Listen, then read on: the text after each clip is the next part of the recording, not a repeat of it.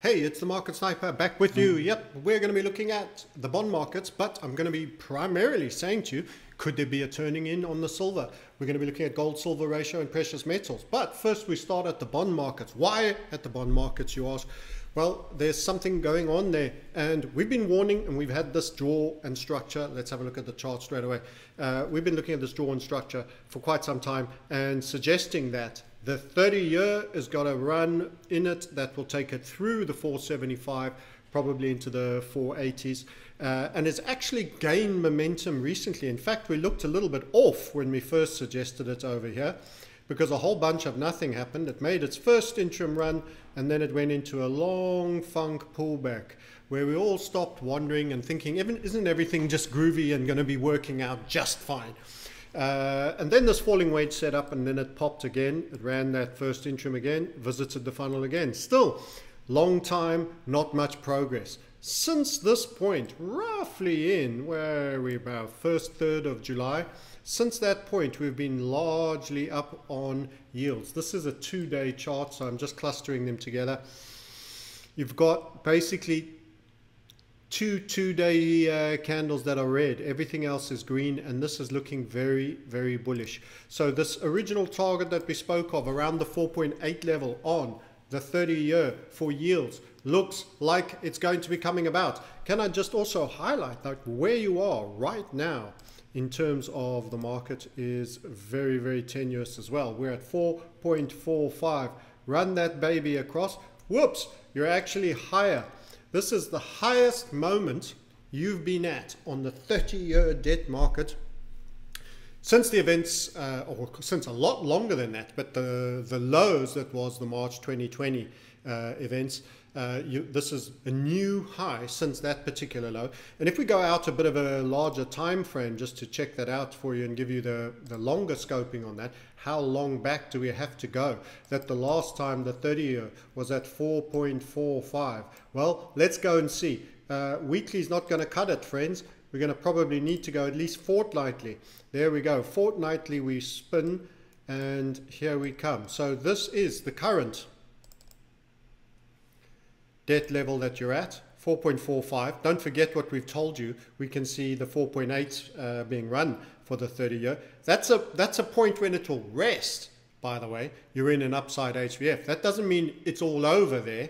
It's a point where you'll rest. Expect some drama, expect some news, maybe, who knows, maybe a nice autumnal climate change lockdown, or who knows, the weird flu thingy again. We can't tell you, we don't know, but something's coming. But at some point you're first going to make this at 4.75s in our opinion. The last time rates were that high that you closed above that was over here on that close over there on that fortnight, which was you guessed it, 2011.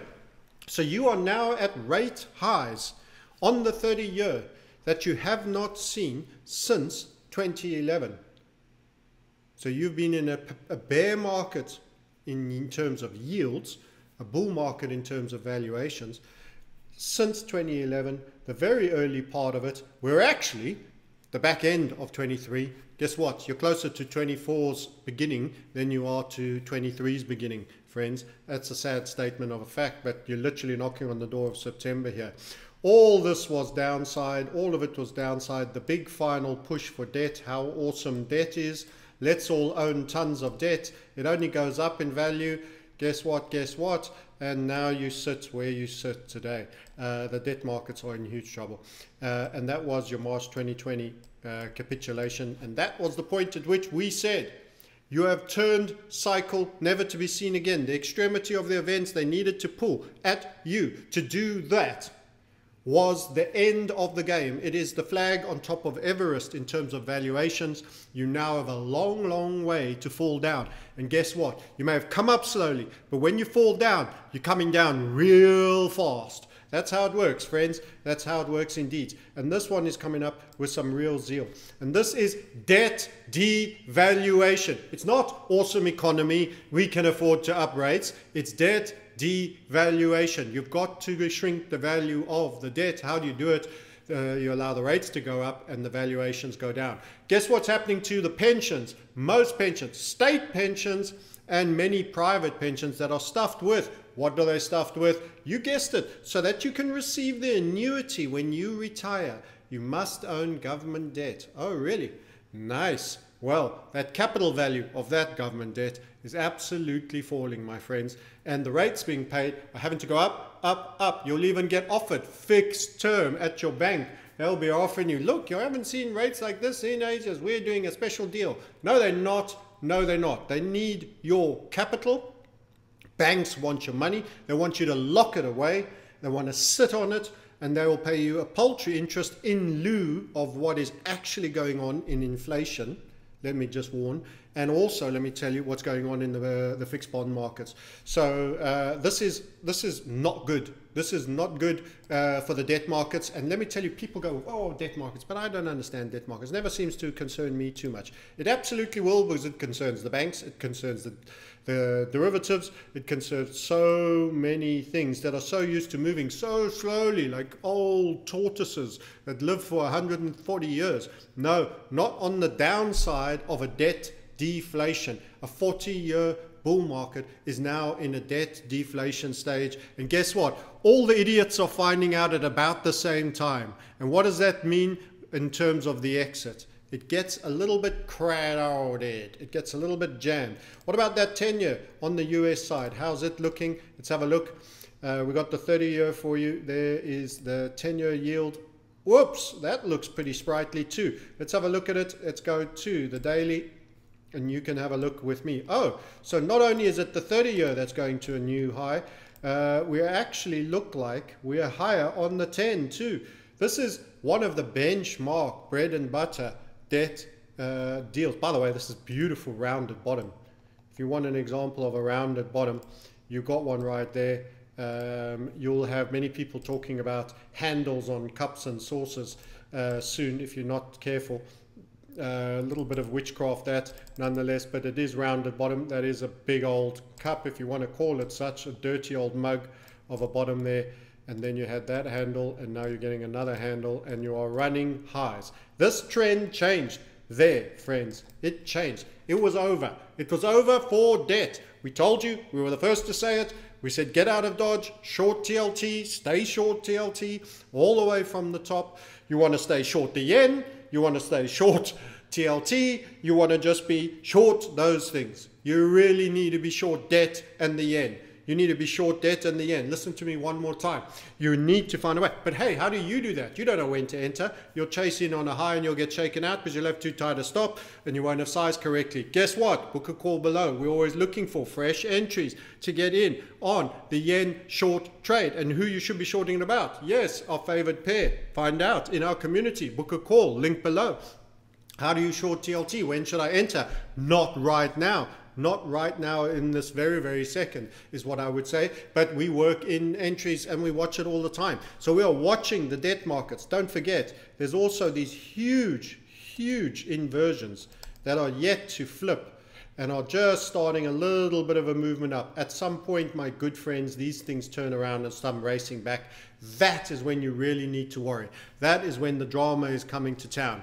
That is when the pain is about to hit. That is when the headlines are about to be written with whatever narrative they've conjured up this time in their wicked little witches' toil and trouble cauldron that they've got steaming up there with all the dodgy bats' heads in there. That's right. That's what's going on. It's witchcraft. And this inversion is going to bring you back up with great gusto when it does. And that is going to be a serious economic problem. And can I just warn that every time before you're about to have a hard landing, they start getting soft landing trending. Google Trends. Oh, everybody soft landing, soft landing. Oh, it's so easy. It's not so bad. Oh, isn't it lovely? Soft landing, soft landing.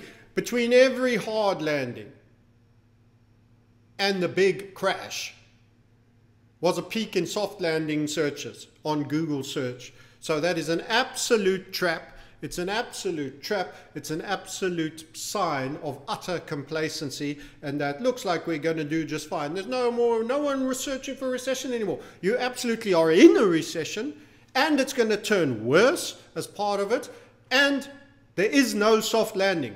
You heard it from me. And the debt market turned, and you need to be short the yen, and you need to be short debt. And it hasn't changed. It hasn't changed for 3 years, friends. For 3 years, it hasn't changed. The yen's continued to get weaker. The debt has continued to get lower. The yields have continued to get higher. But you heard about so many people. Raoul Powell. Oh, the pivot is any moment now. And then we'll be back to boom times. All these people. The pivot is in. The pivot is in. The Fed has pivoted. The pain is over. It's all coming. They're going to be pumping and printing again. The pump is going to come. They're about to start pumping again. Hunter. Whatever. No, the pain is getting more for you. What that will do to the stock market, eventually it will hit the stock market, but the stock market can go up until then. Why? Because of the stagflationary nature of things. The money is devaluing until they truly take it away and cause major disinflation. There's no value to money in a bank. By the way, be careful with what you're doing with money in banks. You may as well get your grubby mitts on it and do something like precious metals, which we'll be going to very, very shortly. So the bond market is a wreck. The bond market is a wreck. It doesn't matter which inversion you look at, it's a wreck. What are we looking at on this inversion before we say goodbye? 10s minus 1s. I've looked at every single cross that there is out there, and they're all in a very similar state. However, this is, on the 10s versus 1s, quite a sprightly rebound. It's quite a sprightly rebound from one of the biggest. Let's go 3 months. Get a bit of history on here. No, we might need more, not 3 hours. 3 months, he says, 3 months. You get a bit more history. Since 79, what happened in 79? Precious metals bull market happened in 79. Can I just highlight to you, this is way beyond, you guessed it, the subprime, the COVIDs, the dot-com, and the Asian crisis. There are all your crises lined up for you. Asian, dot-com, subprime, scamdemic, and you are here. And you are here doing a very strong reversal. And when you cross here, it gets over.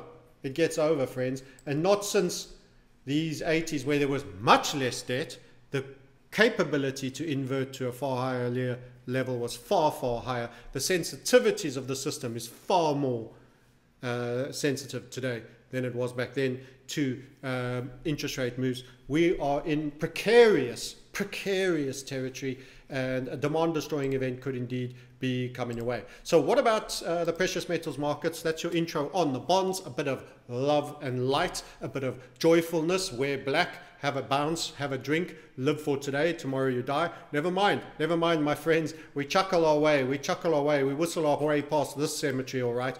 Let's have a look at the metals. So gold has been disappointing so far. So if you're looking at me right now into the eyes, gold is looking a bit off. It's been skidding into lows. However, something else has been happening, and that is our gold-silver ratio.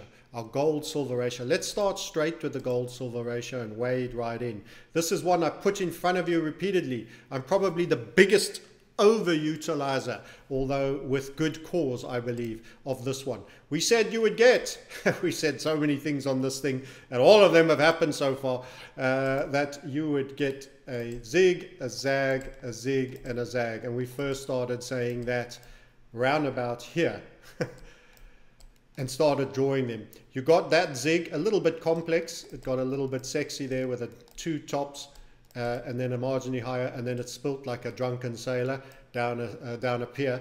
And now, after a long period of batting into this very, very key critical level of 85, you are rolling over. But hold on, you say, it's not a great environment. Gold's going down. Gold is going down. The difference is silver is going down less. So in fact, silver is creeping up, and we will show you that in a moment. Gold today has been making new lower lows, but now actually tiny bit up from yesterday and today. So we started a new day, judging by this one, UTC +2, but I'm still in the old day because I'm in UTC -5. So you've only just had your first clean good day today. That is not a red day. Quite a lot of red days on the way down there. So a little bit disappointing from gold. It's run the technical 1900. But what about the gold-silver ratio? Well, the key thing is that silver is doing better. Silver is doing better. I want to remind you of what we drew for you a couple of days, weeks ago. Let's do a 3-dayer. This is what we drew for you on this fella. We said complex left shoulder. You can see the complexity. He's got a watermelon smile for you. There you go, there you go, there you go. A lot of zigging and zagging. But at the end of the day, it is a move like that, which is left shoulder. We also highlighted these structural areas as being very seminal and said the right shoulder should turn before this level. We do not want it to meet or beat. What has it done? It's turned before this level and did not meet or beat. But it came pretty deep. Anyway, complex as ever. Yes, you're going to get another watermelon smile. What you get on the left, so you're likely to get on the right. So you'll probably have a bit more of this. I don't think it'll go that deep, that line there.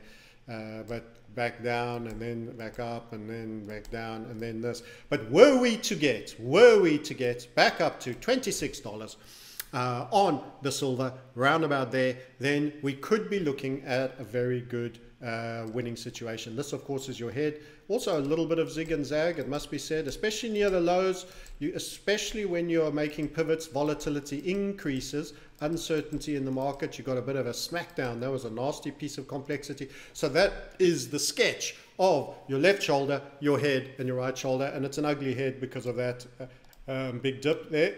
So it is kind of complex, and you're going to get complexity throughout. That's what happens. If a boy's born with freckles, he has freckles everywhere. That's what happens. So this is what you're going to probably get. So it could be a little bit up and down. And let's take it down to the lower time frame and have a look at that on a lower time frame. So without too much further ado, we're going to take you into the lower time frame. So take me to the 4 hour and show me what you got. So we're in the right shoulder. And this is what we got. Hold on, let's go one more lower. Let's go to the hourly. So what we are probably seeing is the potential beginning of a little bit of turning. I'm going to move that right shoulder out the way so he doesn't green us out too much. He can go and live on the other side there just for the duration of this clip. So what did we have? We were discussing this in the community. The minute that gold and silver ratio started turning around, you have for yourself a potential neckline on the silver. There it was. That could have been a break. You could have been in there. By the way, note you also got an upside HVF structure. That's right. You too could be taking upside HVF structures on the long side in terms of what we are spotting in the markets through our community by booking a call on that very first link in the description below. In the description below, talk to somebody about what you're doing. They're friendly, kind, and nice, and you can say thanks for the chat and go. No one charges you anything. We're not lawyers. And in fact, you'll get a demo of our community, and you can decide if it's a bunch of people you like.